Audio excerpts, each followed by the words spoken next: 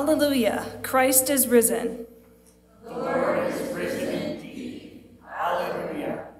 Almighty God, to you all hearts are open, all desires known, and from you no secrets are hid. Cleanse the thoughts of our hearts by the inspiration of your Holy Spirit, that we may perfectly love you and worthily magnify your holy name, through Christ our Lord. Amen.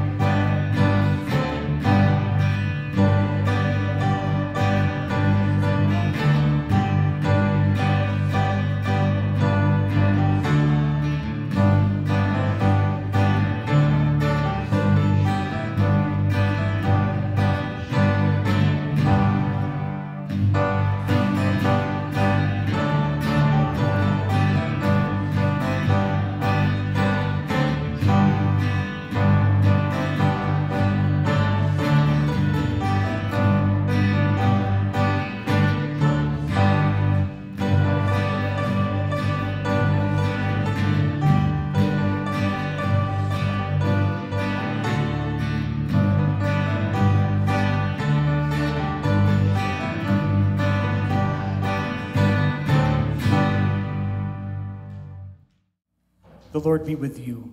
And also with you. Let us pray. O God, whose blessed Son made himself known to the disciples in the breaking of bread, open the eyes of our faith, that we may behold him in all his redeeming work, who lives and reigns with you in the unity of the Holy Spirit, one God, now and forever. Amen. You may be seated.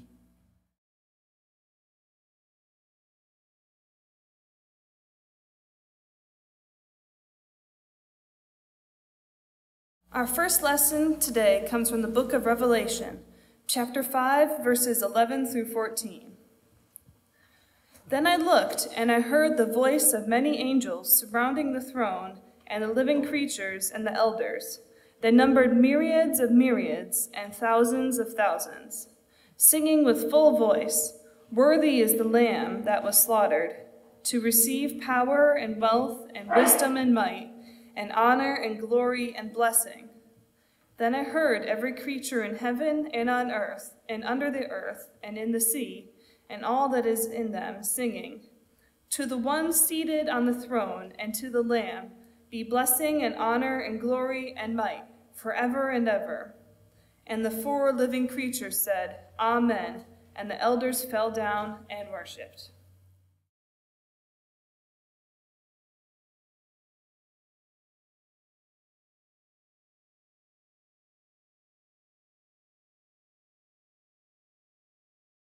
This special ended up as a result of a couple of things. An invitation from the pastor to do a special, and a night when I just could not go to sleep because this one song was going through my head over and over and over. And eventually I added a second one. The first one is Jesus Loves Me, Everyone Knows that one. The second one may not be quite as familiar. It's Oh, How I Love Jesus. And it's in the Faith We Sing book. If you would like to look at the words, I'm amazed how this all came together because the theme seems to be loving Jesus this morning. And the words are very appropriate. It's in the Faith We Sing, number 2108. If you want to follow along, you'll know when we get to that song.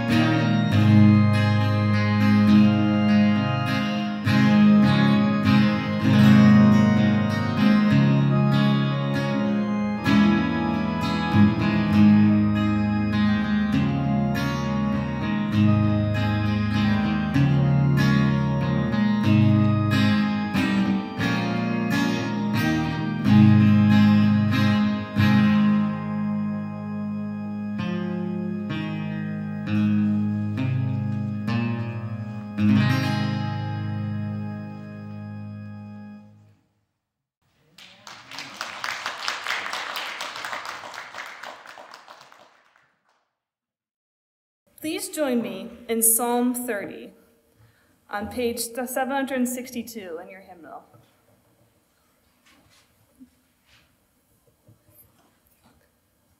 I will extol you, O Lord, for you have lifted me up and did not let my foes rejoice over me. O Lord my God, I cry to you for help, and you heal me. O Lord, you brought up my soul from Sheol. Restore me to life from among those gone down to the pit. Sing praises to the Lord, O his faithful ones, and give thanks to his holy name. Surely the Lord's anger is but for a moment.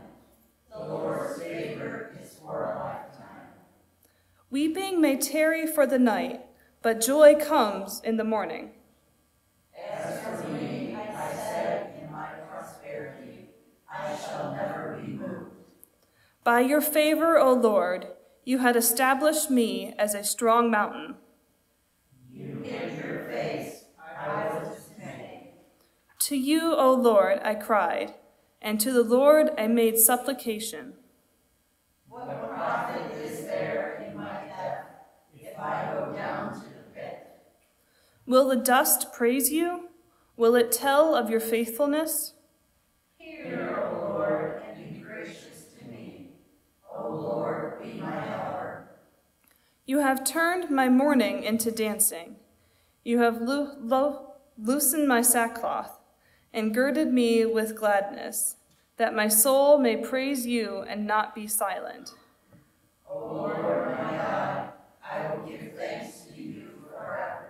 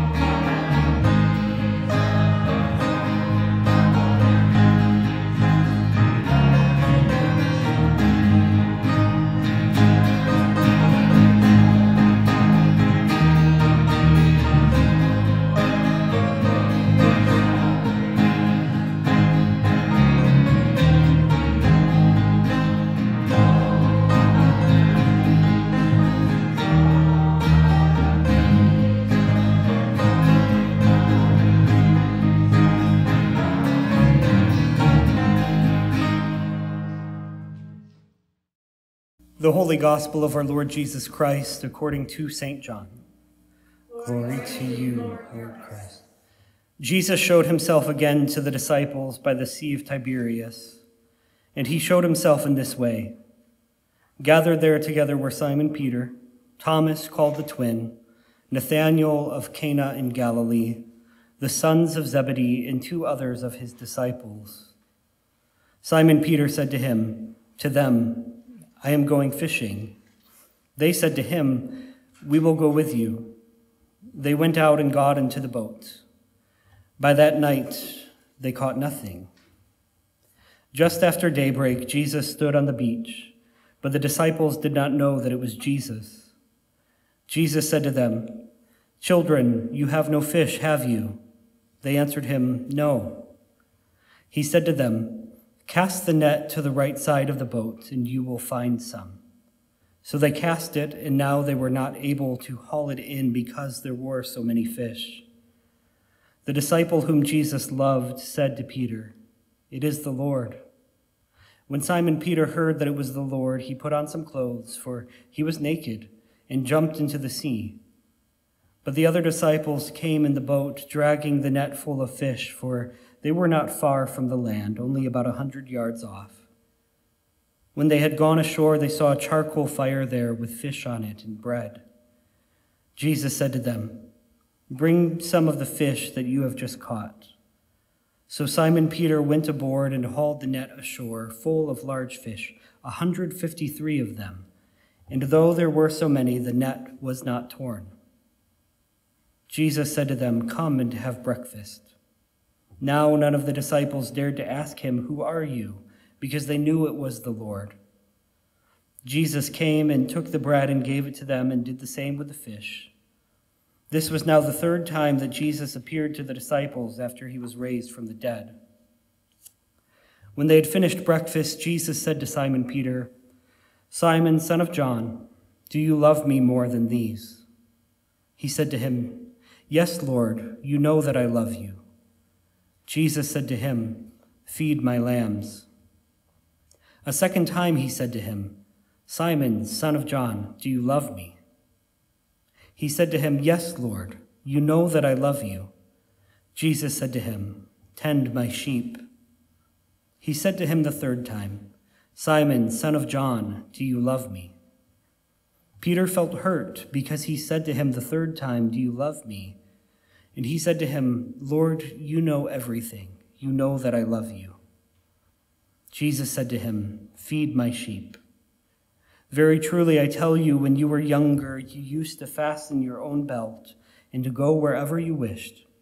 But when you grow old, you will stretch out your hands, and someone else will fasten a belt around you and take you where you do not wish to go." He said this to indicate the kind of death by which he would glorify God. After this, he said to him, "Follow me." The Gospel of the Lord. Praise to you, Lord Christ. You may be seated.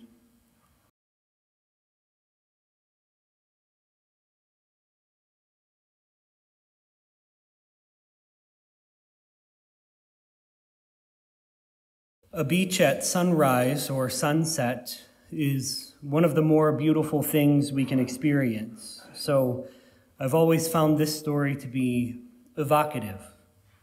There's the break of day and the low angle of light. Painters, photographers, and filmmakers often call the hour after sunrise and the hour before sunset the golden hour or magic hour because of the soft quality of light during those times. And as it's just after sunrise, I always imagine this scene in that light. There's the quiet on the beach. Apparently no one has arrived yet. So the disciples and Jesus got to sit at breakfast with the sounds of the waves on the shore, or perhaps maybe birds. There's the joy of a marvelous catch of fish and of seeing Jesus again with St. Peter jumping in the water and swimming to shore fully clothed. There's the smell of charcoal and cooked fish and fresh bread, as well as the taste of those things.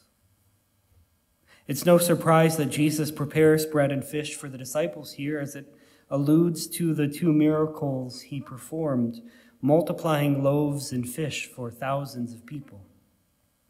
It's also worth noting that when the early church celebrated the Eucharist, the body and blood of Christ in bread and wine, it was often accompanied by fish.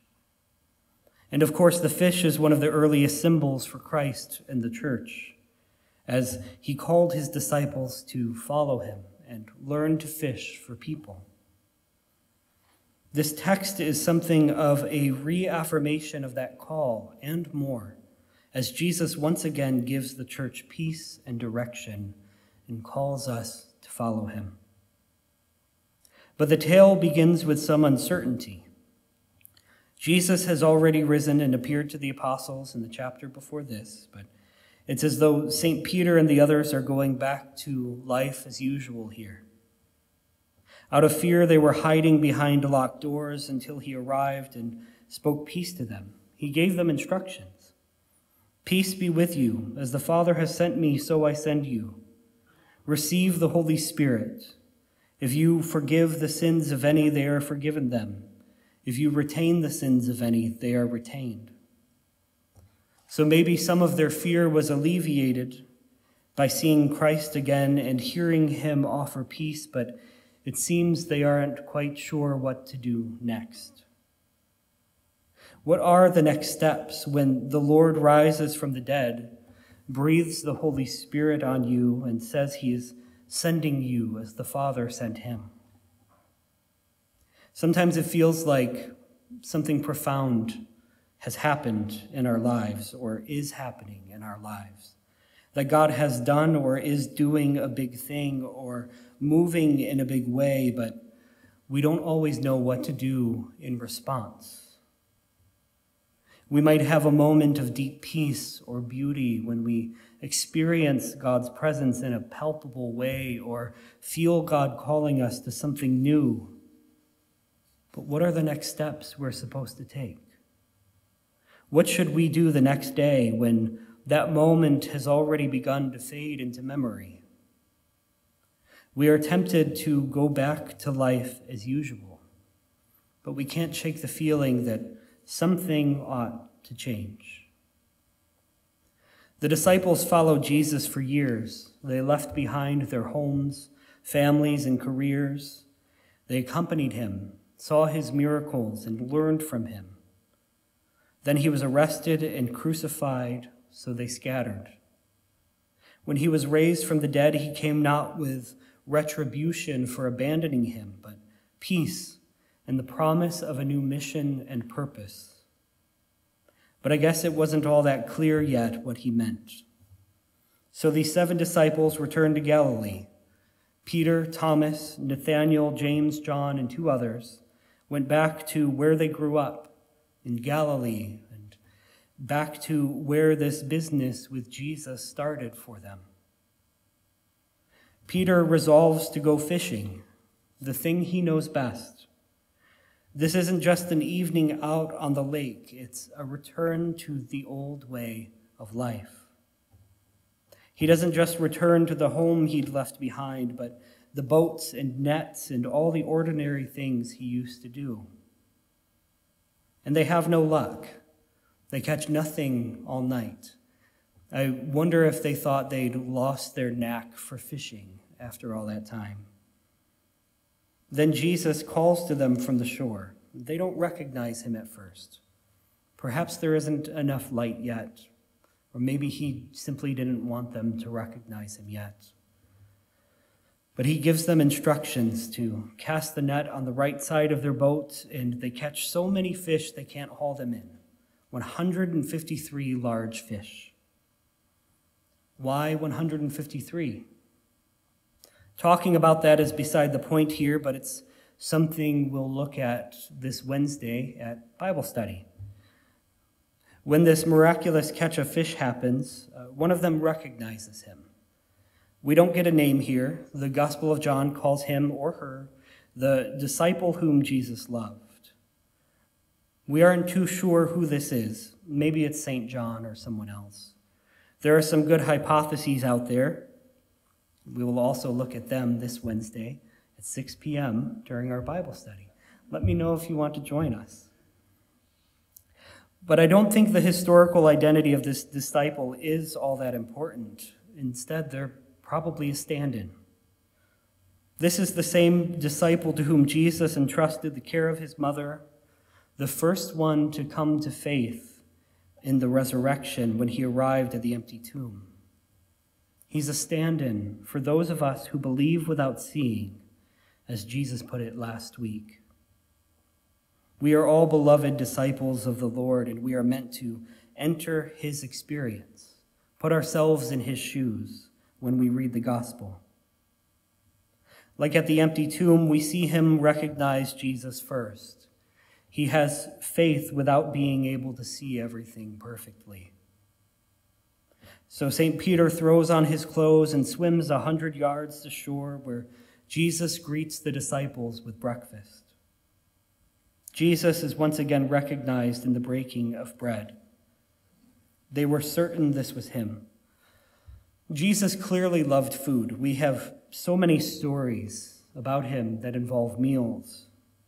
But also he's once again serving his servants, just as he did before his death when he said, "The Son of Man came not to be served, but to serve." After breakfast, we get another beautiful scene between Christ and St. Peter when he asks him 3 times, "Do you love me?" You'll remember how during Jesus' trial, Peter denied his association with Christ 3 times, just as Jesus foretold he would, even though Peter claimed he wouldn't. We heard that story on Good Friday. Peter is a little hurt that Jesus asks him 3 times, and I wonder how long it took him to see the correlation there. So Jesus asks Peter, "Do you love me more than these?" Again, there's some ambiguity here.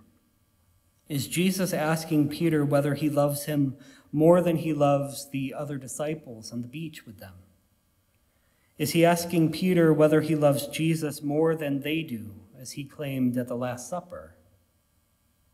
Another alternative which would be fitting here is Jesus is asking whether Peter loves him more than the boats and nets and the old way of life to which he's returned.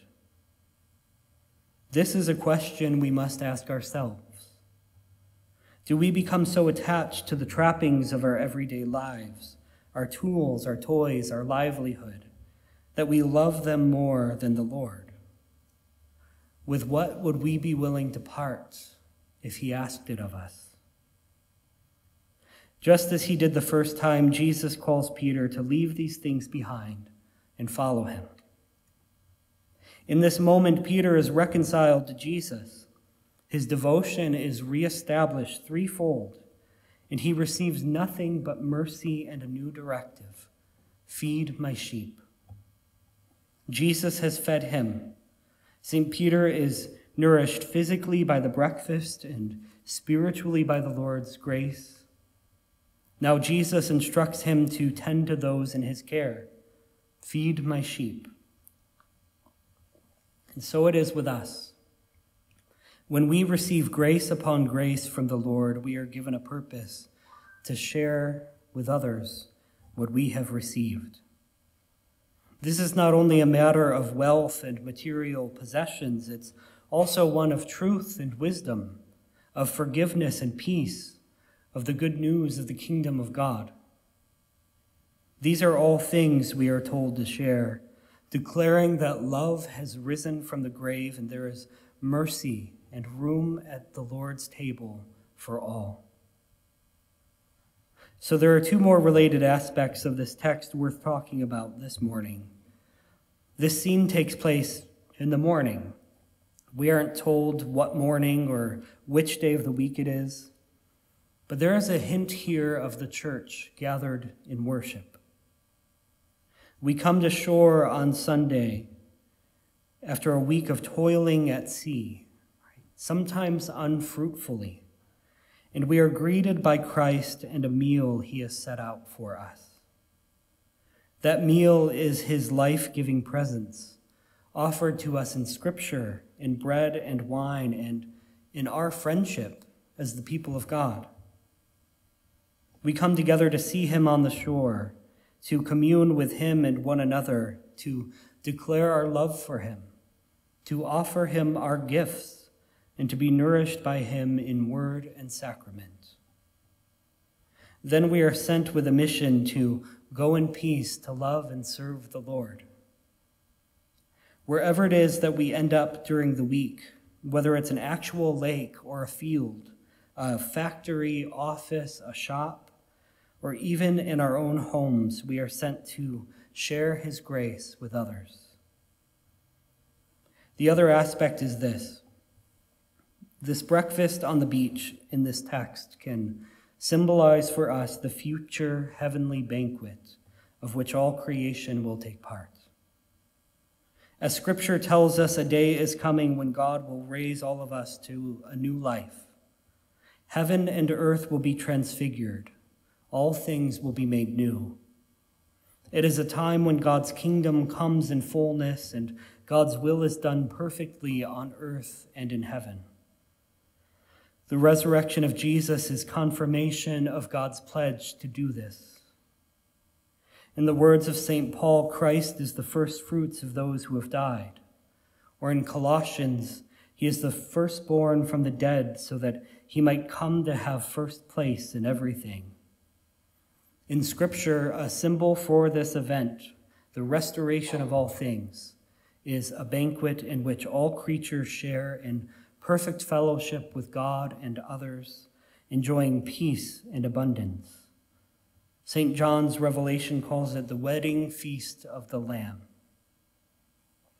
The heavenly banquet waiting for us is something in which we mysteriously take part already when we live according to God's will, worship and fellowship together, and share in the sacrament of Holy Communion.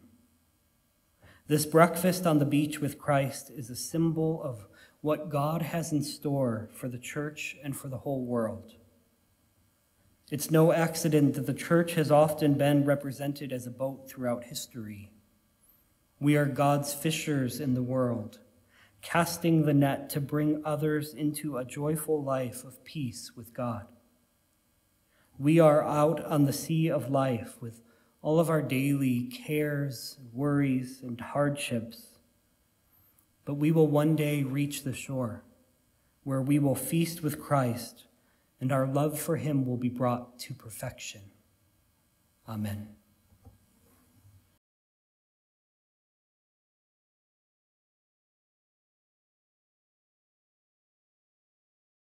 We will continue with the Apostles' Creed, which is found on 882 in your hymnal. Once you've found it, would you stand if you're able?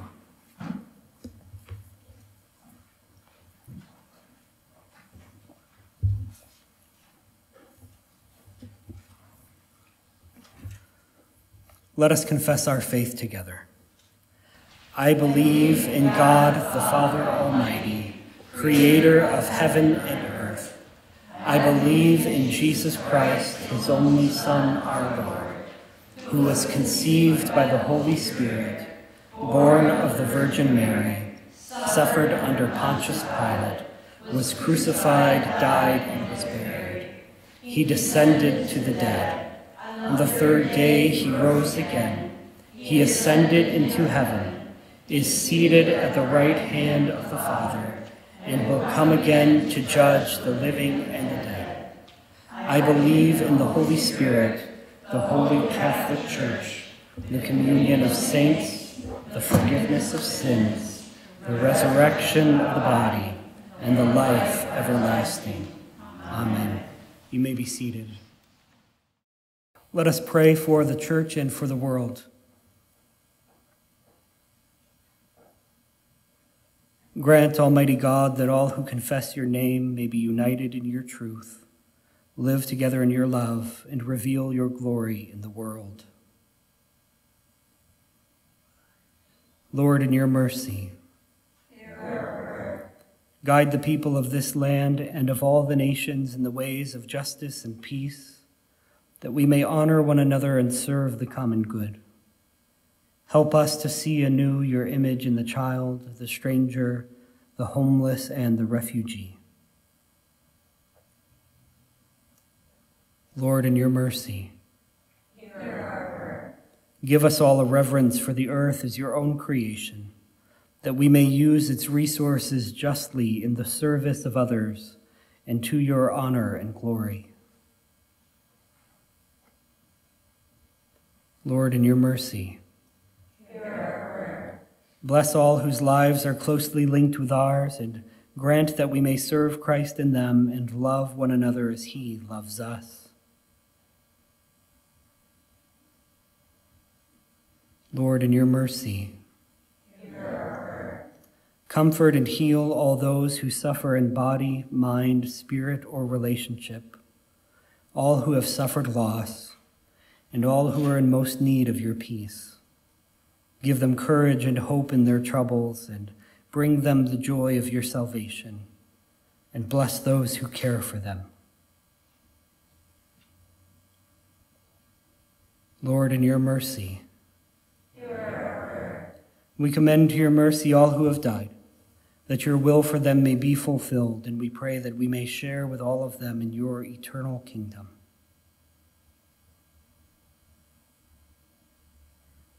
Lord, in your mercy. O Lord our God, accept the fervent prayers of your people. In the multitude of your mercies, look with compassion upon us and all who turn to you for help. For you are gracious, O lover of souls, and to you we give glory, Father, Son, and Holy Spirit, now and forever. Amen. Good morning. Native American ministries were taking up a special offering. This is one of 6 special offerings that the United Methodist Church does each year.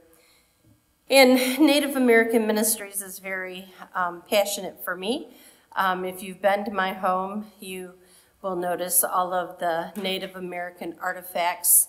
When I was a young child, my parents used to take us up north to the Asabo River, and there was a YMCA down the river where they would have a Potawatomi powwow every year. And I was absolutely fascinated with the fire and the dance and the regalia of the people. And it was then and there that I have just had this love of Native American history and what they're all about.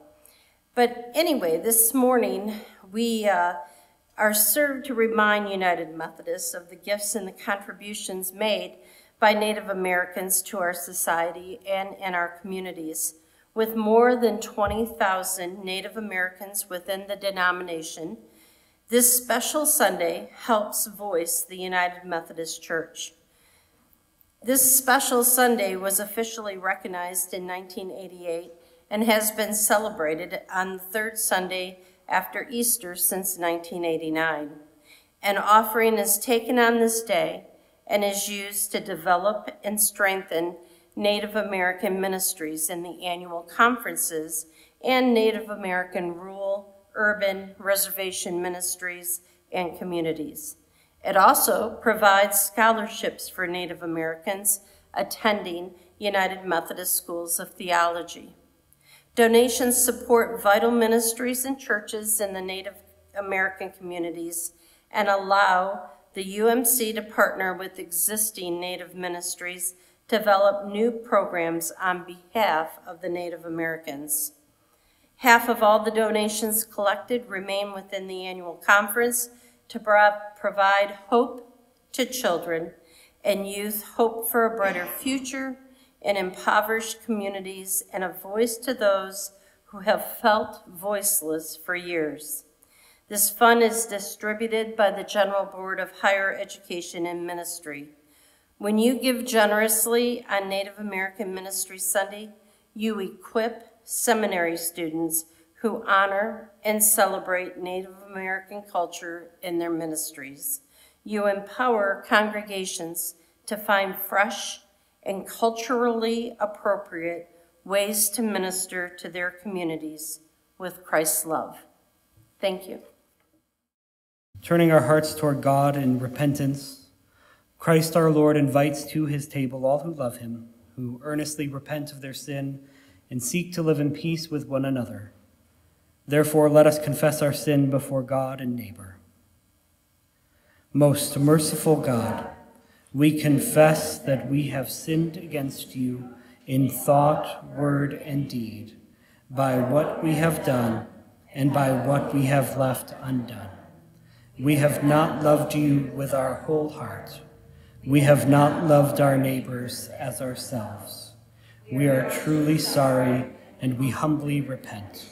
For the sake of your Son, Jesus Christ, have mercy on us and forgive us, that we may delight in your will and walk in your ways to the glory of your name. Amen.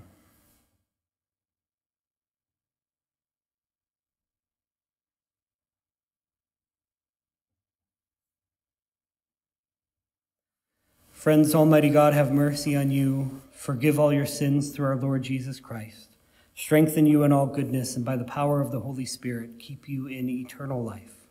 Amen. The Lord be with you. And also with you. Lift up your hearts. We lift them up to the Lord.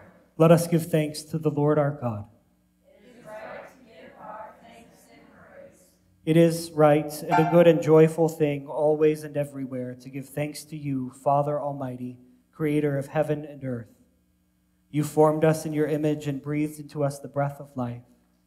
When we turned away and our love failed, your love remained steadfast.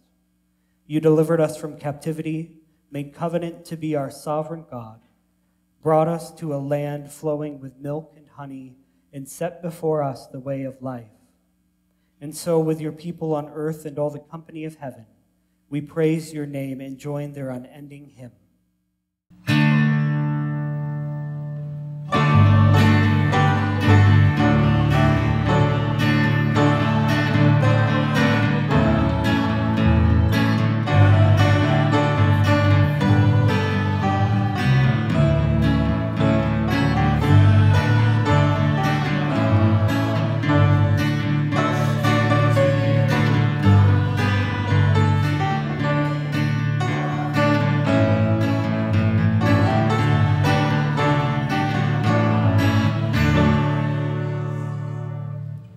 Holy are you, and blessed is your Son, Jesus Christ. By the baptism of his suffering, death, and resurrection, you gave birth to your church, delivered us from slavery to sin and death, and made with us a new covenant by water and the Spirit. By your great mercy, we have been born anew to a living hope through the resurrection of your Son from the dead, and to an inheritance that is imperishable, undefiled, and unfading. Once we were no people, but now we are your people, declaring your wonderful deeds in Christ, who called us out of darkness into his marvelous light. When the Lord Jesus ascended, he promised to be with us always in the power of your word and Holy Spirit. On the night in which he gave himself up for us, he took bread, gave thanks to you, broke the bread, gave it to his disciples, and said, "Take, eat. This is my body, which is given for you. Do this in remembrance of me."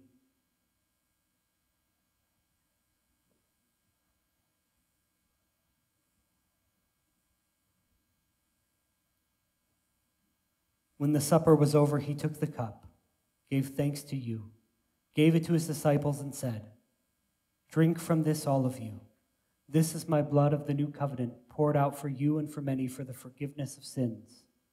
Do this as often as you drink it, in remembrance of me."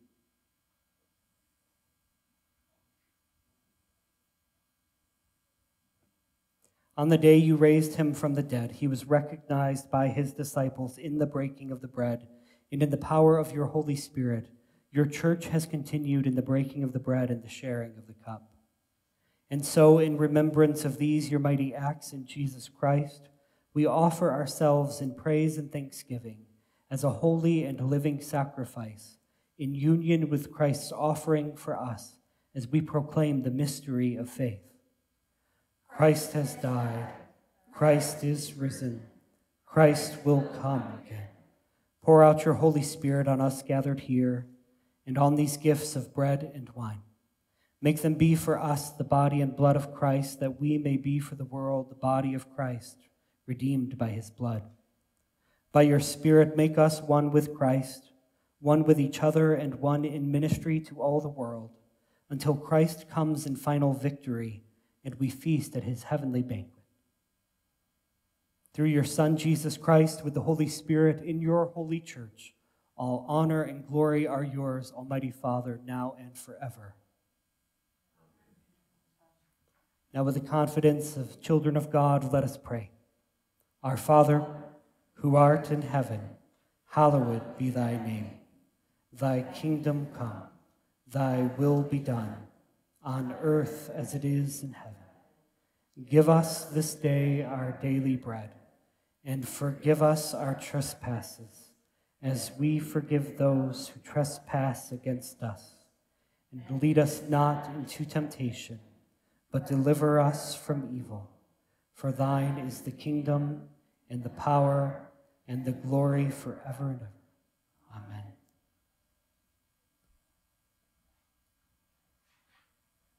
We do not presume to come to your table, merciful God, trusting in our own righteousness, but in your great love and countless acts of mercy.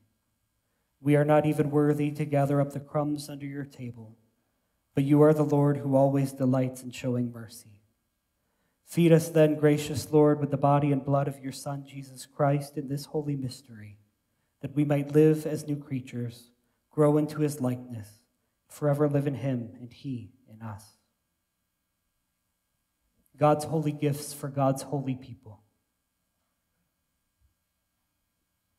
The body of Christ, blood of Christ.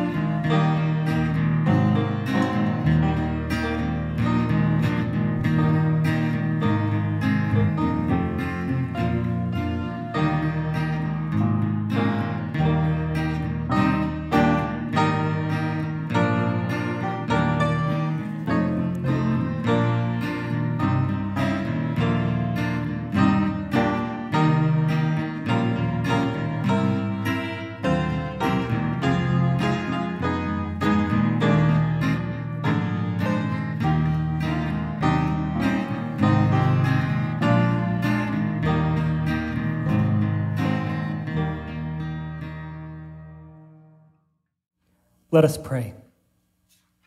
Eternal God, we give you thanks for this holy mystery in which you have given yourself to us. Grant that we may go into the world in the strength of your Spirit to give ourselves for others. In the name of Jesus Christ our Lord. Amen. Would you stand if you're able for the blessing?